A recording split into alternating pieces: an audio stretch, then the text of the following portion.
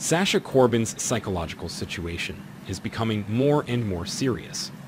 After taking Dr. Montague's prescription medication, she was unable to control her own actions and emotions. She fantasized Cody was Cyrus, and as a result, she stabbed him.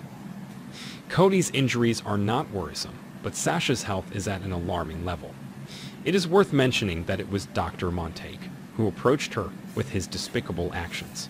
He injected her with a drug that made her worse. He then recorded Sasha's account of her assault. Fortunately, Diane Miller rushed in and prevented Sasha from saying anything else.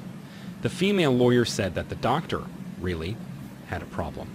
Naturally, she will promptly update Sonny on that. The gang boss won't let anyone get Brando's wife off track. He will send a follower to Dr. Montague, and it will be a shock when he finds out Gladys has been expertly wearing a mask. Back with Sasha, she was sent to Ferncliff for the criminally insane. However, that is not the end of her life.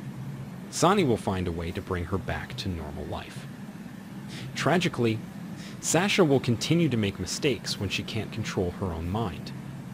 You know, Nina has always given Sasha special attention. Thus, Sonny's fiance will visit her often.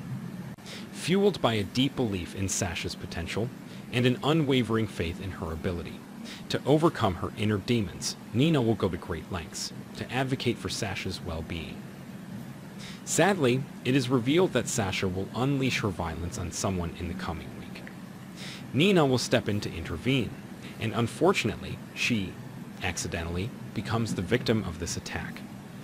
It becomes inescapably clear that Sasha, grappling between the realms of delusion and reality, succumbed to a crippling wave of post-traumatic flashbacks. Her outburst causes Nina to be severely injured. I know Nina haters will praise this storyline, but sacrificing herself for Sasha's sake could be her way of scoring points with Willow and Sonny. What's your opinion? Please feel free to comment on this topic.